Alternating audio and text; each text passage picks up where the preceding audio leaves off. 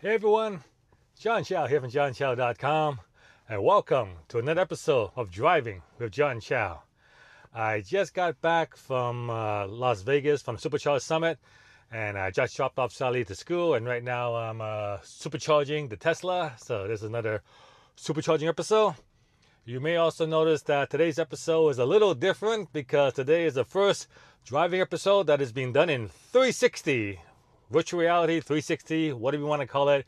Basically, this video, you can, if you're watching this video from a computer or an iPad or phone, you can use your finger and scroll around and see 360 degrees all around here. And so, if you're wearing virtual reality glasses, you can put those on, and then you can just look around, and you'll be able to see not just me in the car, but the environment of this area I'm at. So as you can see the red Tesla next to me right there, and if you keep scrolling, you'll see those gardeners, workers in that green Davy. I'm gonna assume it's a Davy Landscaping Trucking Company. Yeah, Davy Landscaping. And if you scroll a little that way, you'll see the main street, and over here I guess this is the padlock for that houses a supercharger electronics and stuff. So anyway, I'm just experimenting with this. This is my first 360 video that my first 360 video that I published with this new Samsung Gear 360. Let me know what you think. Should I make future videos like this? Should I go back to the regular fixed GoPro setup? I'd love to know what you think about it. Let me know in the comments. Anyway, what I want to talk about is, uh, I guess, how am I going to say this? Yeah, commonalities of success. You see, like I said, I just got back from the Supercharged Summit in Las Vegas. There was about almost 200 people showed up to the SLS hotel, and they came from all over the world. So what I do is whenever I'm in kind of environment like this, I try to take an assessment of what everyone there have in common. Like the first thing is obviously they all want to make money, but everyone wants to make more money. I mean, that's just a common trait. But these people, unlike a lot of other people trying to make money online, they took action and they travel some great distances. Like I think the longest travel was from the UK. So came all the way from the UK to Las Vegas to be at this event. So what would mix people travel great distance to do this, and versus some people, another person who says that, yeah, I like to do it, but then when it comes to putting action on the road, they don't. They don't. I mean, they stay home, or they yeah, I really can't go. I got these excuses and that. What insert excuse that you want.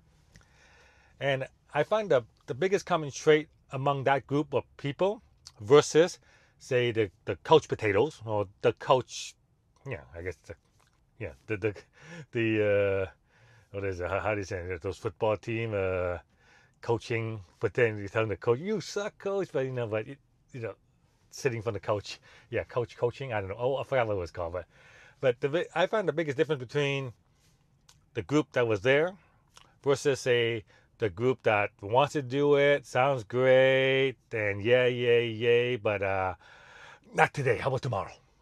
I find the biggest difference between the two groups is a burning desire for success among the group at the event. And that is really one of the big keys of success.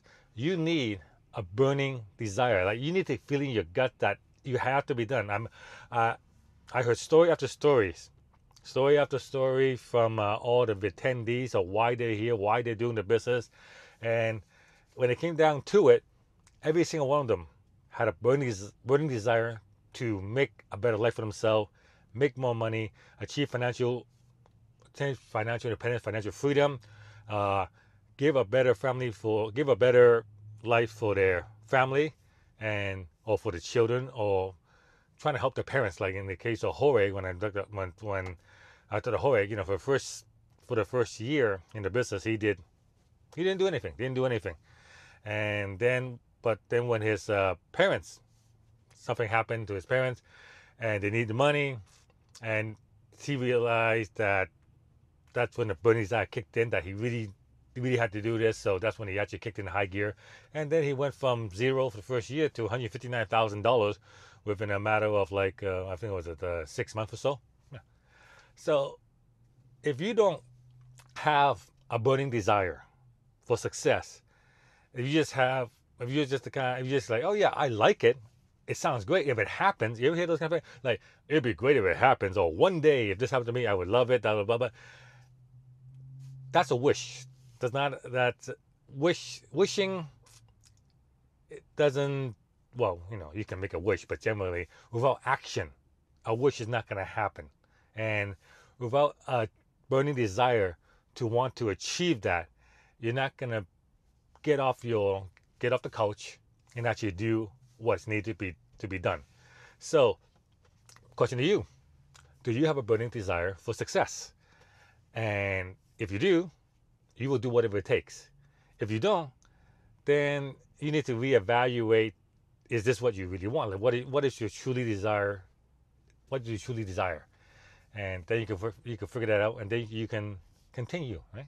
So that's that's the main thrust I got from the event, and I'll have a few more stuff to say about that, but that'll be in a future episode. But in the meantime, we'll end it with that here. If you have a burning desire for success, you will succeed. If you don't, you need to get it. JohnChow.com. Thank you for watching. Let me know what you think of these 360 videos, and like and share my videos, subscribe to my channel, and I'll see you guys on the next episode.